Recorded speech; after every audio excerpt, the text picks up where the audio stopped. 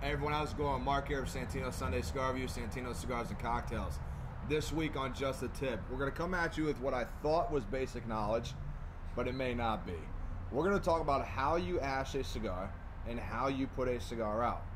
What to do and what not to do.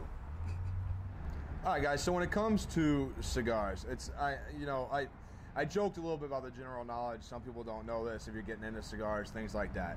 So a cigar, of course, is made of nothing but tobacco. So when you light it and as it burns, if you don't draw on the cigar from time to time, it will go out.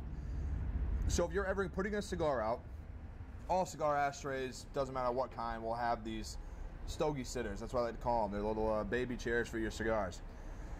Anytime you want the cigar to go out, simply set it down, walk away. You're done. Your tobacconists, your stewards, wherever you're at, whatever store you're in, will understand that once that cigar is out, goes into the ashtray is then dumped, wiped out, and cleaned.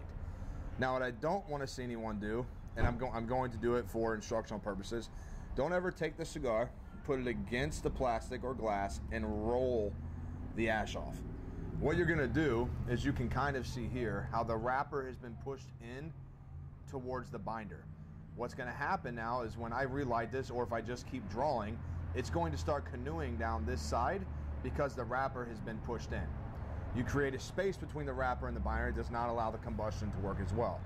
The second thing I don't ever want to see, or if someone does it, is you don't put this out like a cigarette. Dave, if you wouldn't mind, do not ever do that. The misconception there, one, if you intend on relighting that cigar, you have just pushed all the burnt ash into the cigar, and all you're going to taste is that burnt tobacco. Second, if you mush that down that way and then you leave the cigar and it's laying in the ashtray, you can see here the cigar is not smoking anymore, right? But I can tell you right now, it is incredibly hot right here. If the tobacconist, the steward, whoever's working in the store picks this up and drops this into a trash can, you there have your fire hazard, okay?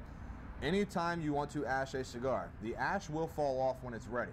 If you ever see it start to break, don't be afraid to set it and just give it a simple love tap like that. If the ash falls off, the ash is gone. If it doesn't, keep smoking and hope it doesn't burn a hole in your shirt. You know, little fun. The tip is, remember, whenever the cigar is going out and you're done, set it down, let it burn out. It'll take care of itself. Don't ever mush this thing like a cigarette, and don't ever grind the ash against the ashtray. Or do that. That's this week's Just a Tip.